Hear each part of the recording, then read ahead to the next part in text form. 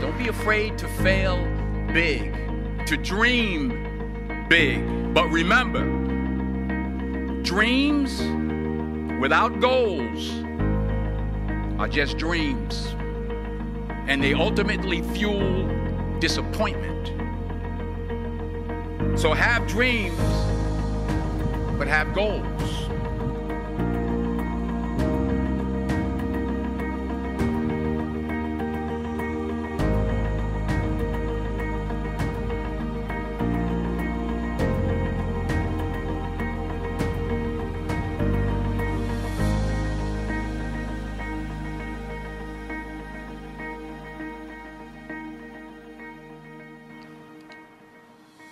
Put God first.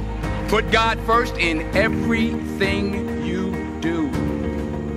Everything that you think you see in me, everything that I've accomplished, everything that you think I have, and I have a few things, everything that I have is by the grace of God.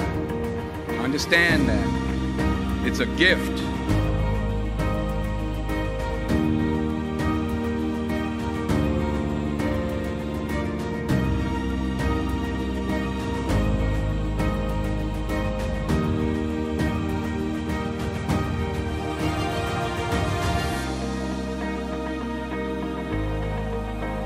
I was sitting in my mother's beauty parlor, and I'm looking in the mirror, and I see behind me this woman under the dryer.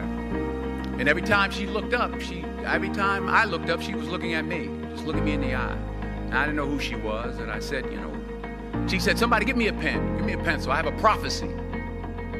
March 27, 1975, she said, boy, you are going to travel the world and speak to millions of people. Now mind you, I was flunked out of college.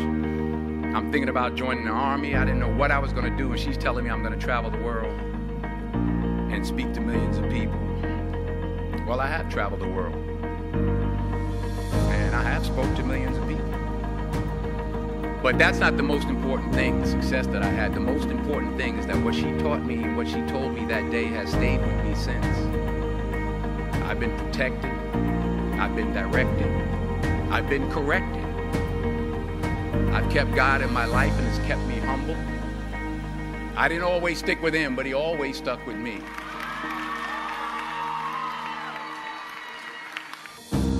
You'll never see a U-Haul behind a hearse. I'll say it again. You'll never see a U-Haul behind a hearse. I don't care how much money you make, you can't take it with you. Remember, just because you're doing a lot more doesn't mean you're getting a lot more done. Don't confuse movement with progress. My mother told me, she said, yeah, because you've been running plays all the time and never get anywhere. Finally, I pray that you put your slippers way under the bed tonight, so that when you wake up in the morning, you have to get on your knees to reach them. While you're down there, say thank you. Say thank you in advance for what is already yours. True desire in the heart for anything good is God's proof to you sent beforehand to indicate that it's yours already. So claim it. Work hard to get it. When you get it, reach back. Pull someone else up. Don't just aspire to make a living. Aspire to make a difference.